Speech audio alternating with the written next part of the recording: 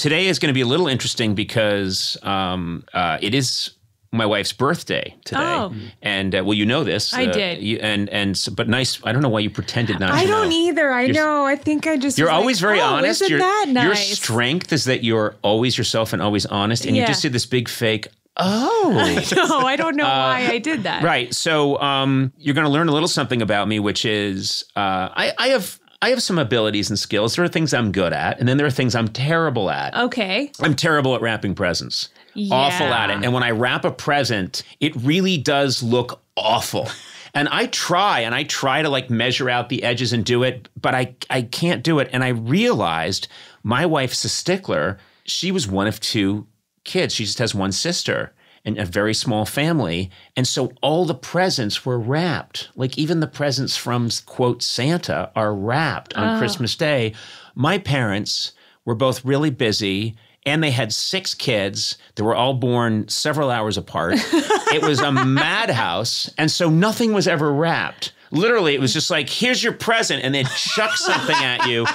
And it was just in however you bought it at the 5 and dime, that's how it was. That was it. You know, there was no wrapping. There was no time for that bullshit. Wait, so nothing it was in the wrapped. bag that it came in. Oh, my brother Neil would just go to the store and he'd buy, he'd basically go to the whatever Leechmere, which was the outlet in the Boston area.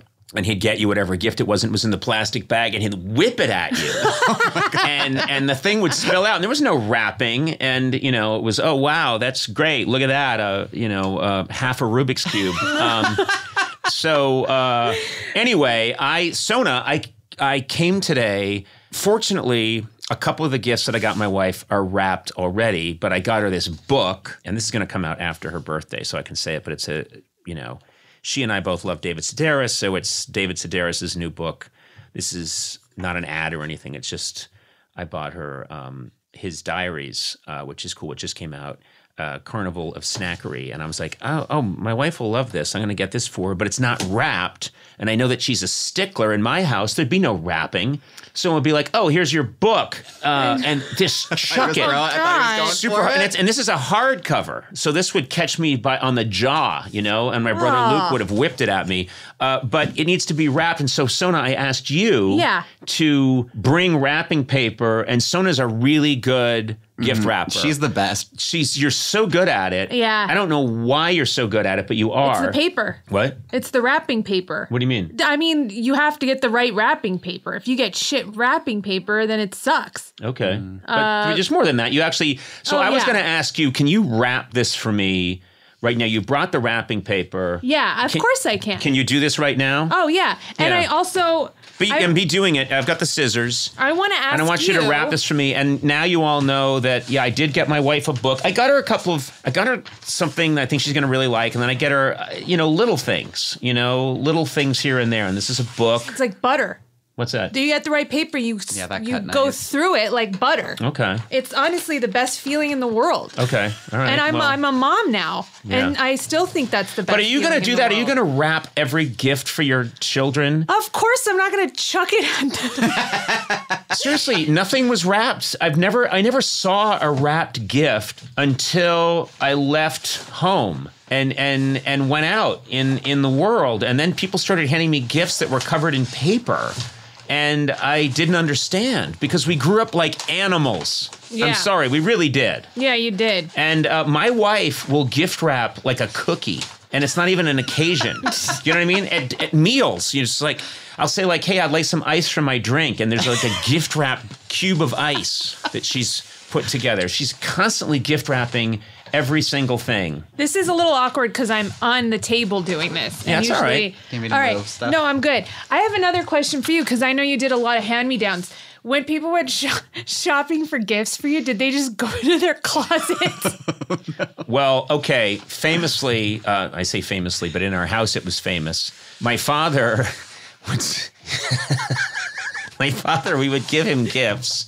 He'd be like, oh, that's so nice. But he's very particular about if he would use the gift or not. And often he'd be like, oh, that's very nice. And then he'd take it upstairs and he'd put it in his study and then quite possibly not use it. And then it would hang around his study all these presents that he never used, and he wouldn't even take them out of the box. Like they weren't wrapped, but we could see them. And so my brother Luke once waited a couple of Christmases and noticed that my father had never used the clock radio that Luke got him 3 years earlier, and that it was still in the original packaging in my father's study over in the corner with a bunch of other gifts that he had never even bothered to use. And so my brother Luke took it out and gave it to him again 3 Christmases later. And my father went, well, this is fantastic. He didn't notice? He didn't notice. Oh, my God. My father didn't notice. And he was like, isn't this fantastic? Oh, and look, it has AM and FM. Well, look at that. Isn't that wonderful? And then it went right back upstairs and went back into the study and wasn't used. Did you ever call him out? You don't call my father out on anything, David. I've never had an emotionally honest conversation with my father in my life. Aww. I love my dad. I want him to know that. And the only way he'll ever know is because I'm saying it now on this podcast, and maybe someone will repeat it to him. That's how Irish Catholic we are. Man. I can't believe you are. I just called you Nev, my daughter's name. Oh. Because I think of you as a very immature child. Never. Anywho, that's beautiful. That is great. You did that just while we were here babbling. Yeah. And I was having a major breakthrough about my dad. A breakthrough? Were you really having a breakthrough? Come on. Well, I mean, the thing about him, we could never get the gift that he... That's pretty funny, one time, I'd like him to have said, like, oh, I like this, and then you actually use it. But that never happened. No. It's too particular and finicky about exactly what he wanted. But anyway... Why didn't you just ask him what he wanted? Because I'm afraid what he might have told me. What was he going to tell you? A better son? Oh, no. Exactly. A son that didn't disappoint. Wow. That was, you know what? That was funny / true. I don't know why I put the Sergio Leone Good, the Bad, and the Ugly soundtrack at the end of that. But, well, there you have it. Sona just beautifully wrapped this gift for my wife. And by the time you hear this, she will have unwrapped it and said, clearly Sona wrapped this.